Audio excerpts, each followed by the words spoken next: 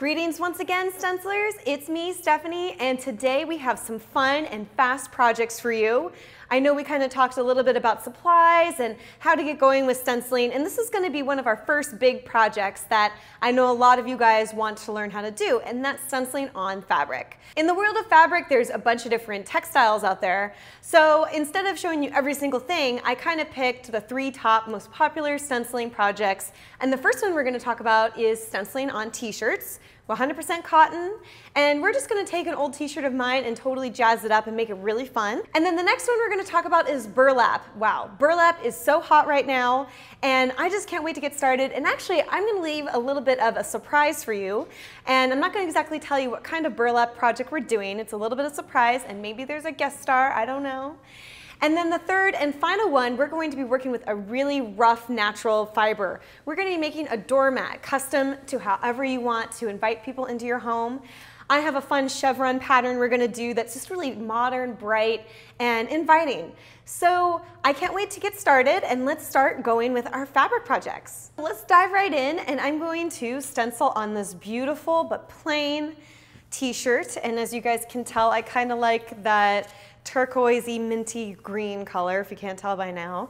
I think it'd be really cute as a little workout top, and I happen to find these beautiful stencils. That one has a really cute retro rocket ship, and then I was looking through my other packs and I found these really awesome starbursts that kind of remind me of that 60s space era that was really popular. And this just goes to show you that just because you have stencils in 2 completely different worlds and packs and manufacturers, you can still combine them and make them really fun. Next up, I have some fun colors. I go in again with this whole retro vibe. I have some metallic silver paint, and then I have our black and white fabric paint. And of course, we have our stencil brushes. And then we have our disposable painter's palette here. All we need to do to get started is we just need to pop some spare cardboard right in between our shirts. And that way, we aren't even going to worry about any of the paint seeping through. And when it's drying, we're just going to leave it there. You know, it makes things way easier. So once we have our cardboard in, I'm just going to tape down any loose material that we don't need. And this looks pretty flat and it's kind of tight. I don't want to do it too tight because I don't want to stretch out my shirt. That's not going to be cute. So I do make sure that it has a little bit of give in it, that it's not completely getting rid of our beautiful t-shirt shape. So I was kind of messing around with the style in which I wanted to do here. And now, as you see, I'm going to just tape it down.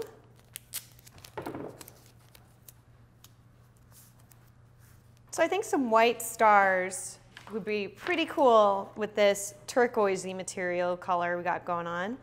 And notice that I am taking off so much paint that I just put on. I want to have as little as possible because with stenciling, you can always add more, but it's really hard to take away. And then I'm just going to start pouncing.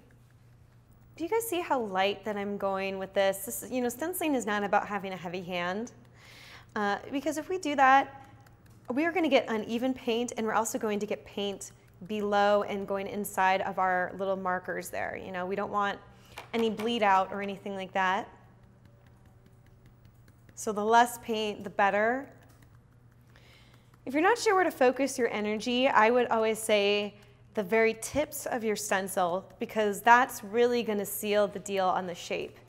So I'm adding extra paint to the edges.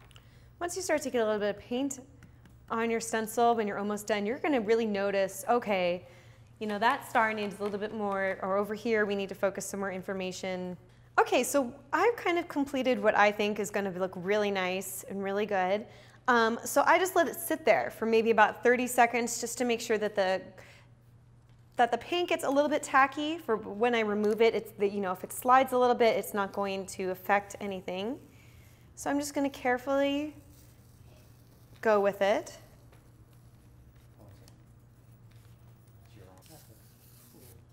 Ta-da! I really like that. It looks really clean, fresh, and it has that total 60s vibe. I'm actually going to do probably another set on the bottom here. You know, just to kind of even out the design a little bit. I'm going to move my stars in a different pattern. And it's gonna be like really, really awesome when it's done. So I'm gonna continue working on this. You continue working on your first layer, and I'll meet you back in a little bit.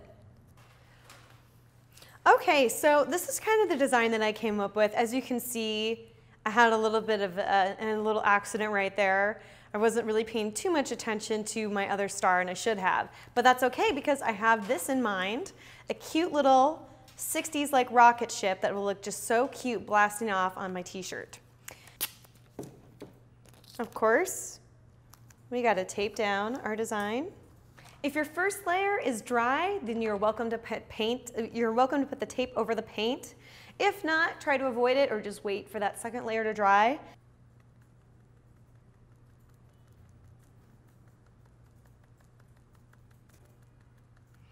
What a fun color combination of silver, white, and then this turquoise is blue. And of course I'm using a different stencil brush. You know, you are welcome to wash off that other one that we just used for our white, but I'm just using another one, whatever works for you.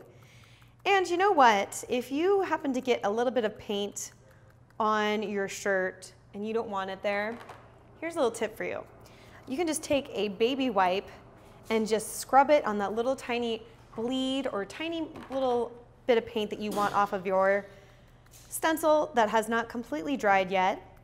And it's just gonna wipe that away really, really quickly. But of course you need to do that as soon as you see that you made a tiny boo-boo, so your paint doesn't have time to dry. Okay, so I think I got my spaceship where I want it, and I let it sit for just a few seconds to kind of make sure everything is going to come out beautifully. Slowly peeling it off.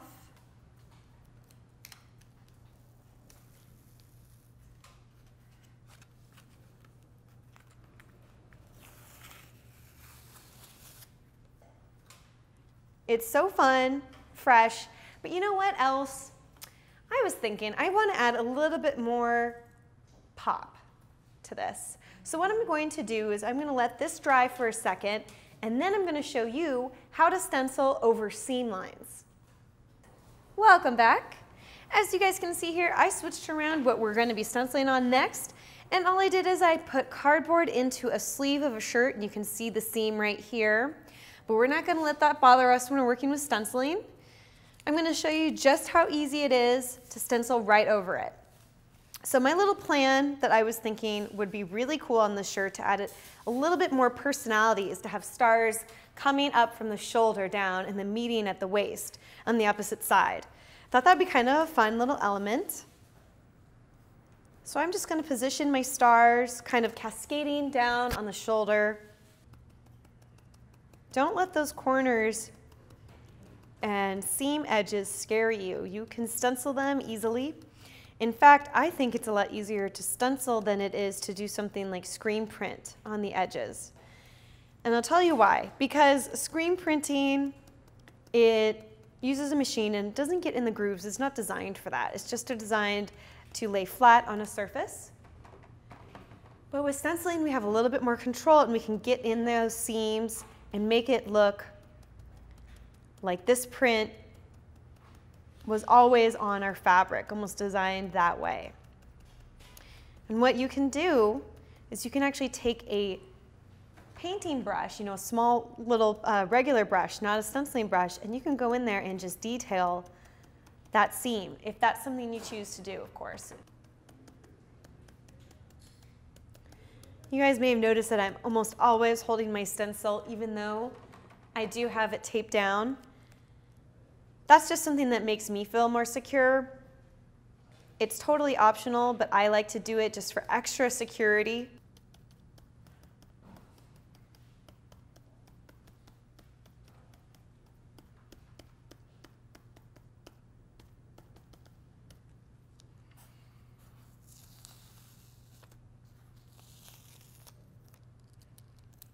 Ta-da!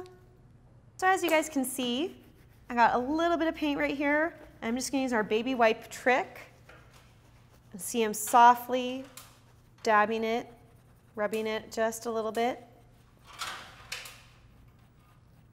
This only really works for slight paints mistakes. Just a little dust on there, it'll be fine, you can't even tell. That's something that I wanted to throw out there for you. And I'm ready for my next set of stars. Hopefully you guys know by now just how easy it is to stencil, and you guys will know that this is great for kids' parties.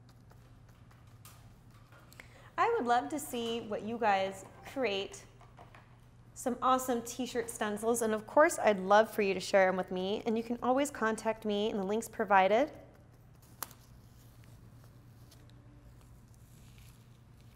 Ta-da! I keep saying that after everything I do because I'm amazed that I made stenciling happen. So again, I'm just going in here, cleaning up my edges with my baby wipe. So I'm just going to let this dry, and then I'll show you the completed project.